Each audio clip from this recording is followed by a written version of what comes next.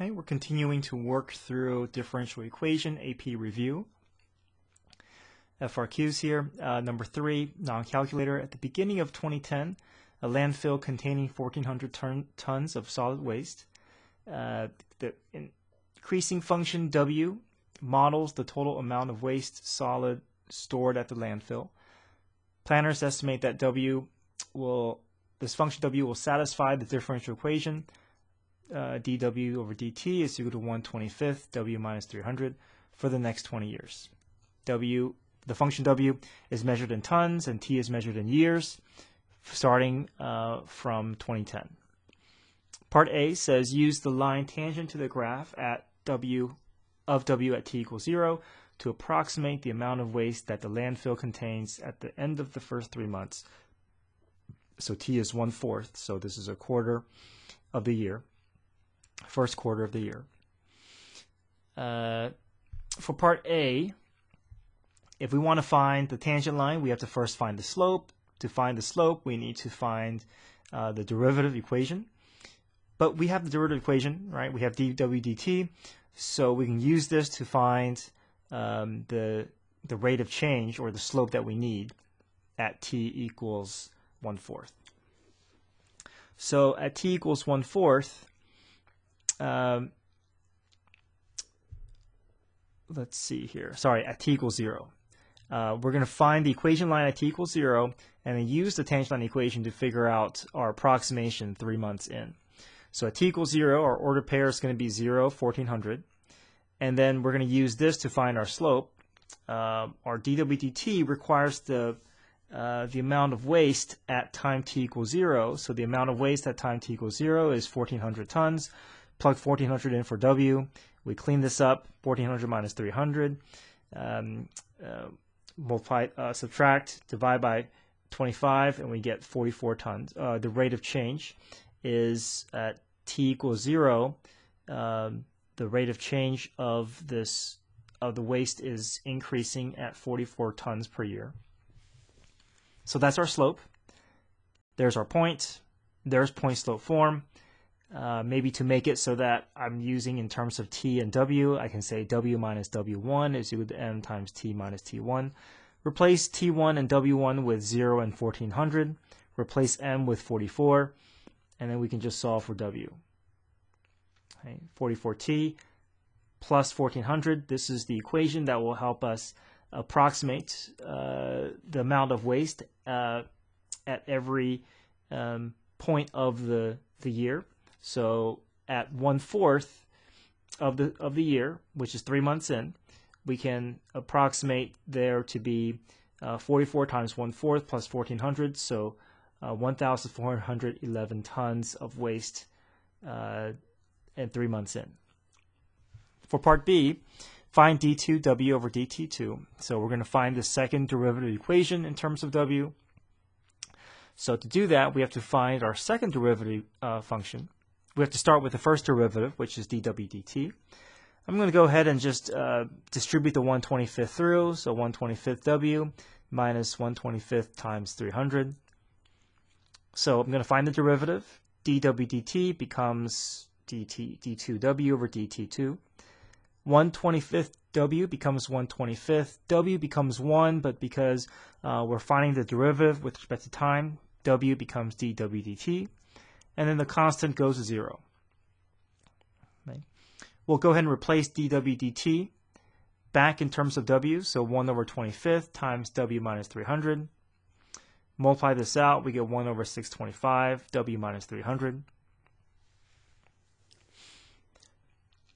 So we know that w starts at 1,400, and if we look at the beginning of the problem, it says this function is always increasing.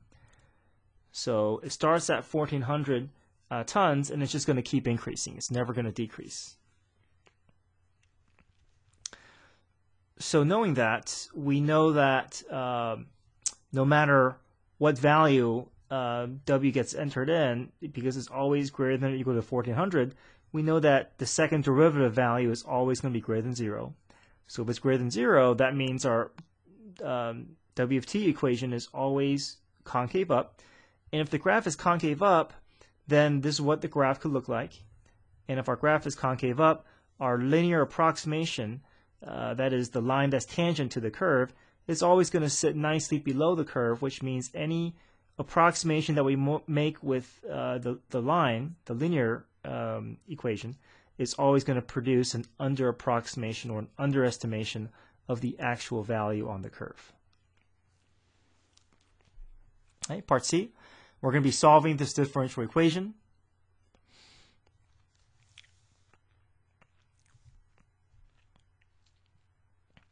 So we're going to find the particular solution given this equation. Rather than distributing the 1/25th through, I'm going to put this out, put this 25 under this parentheses, make it a fraction. I like to get two fractions going. Makes it easier to cross multiply and then to be able to separate as variables. So dWdt equals W minus 300 over 25. Here's my cross multiplication. I get 25 dW is equal to W minus 300 times dt. So now let's look. We want all the dependent variable values on the left side, all the independent variable involving with t, and any coefficients. Let's go ahead and put on the right side. So I'll divide the W minus 300 over.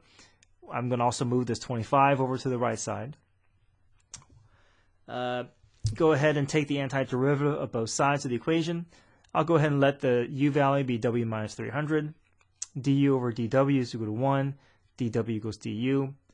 So I'm going to make my substitutions here. dW gets replaced with du. W minus 300 becomes u value, becomes variable u. Take the antiderivative. The right side, I can push that 1 over 25 out as a coefficient. Put a 1 in front of dt as a reminder that when I take the antiderivative, that 1 is going to turn into a t. The left side cleanly is going to match up nicely with the rule that we already have, which is integral of 1 over u du, natural log absolute value of u. The right side, integral of 1 becomes t. The 1/25th tags along, 1/25th t plus c. Replace the u back in terms of w minus 300. Now I have my general equation.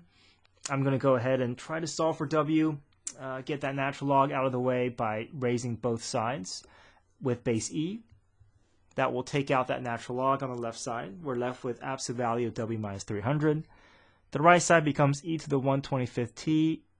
Now this plus c, if I bring that down, it's going to become a multiplication because e to the a plus b is equal to e to the a times e to the b. And the reason why we want to do that is we want to represent that c by bringing that down.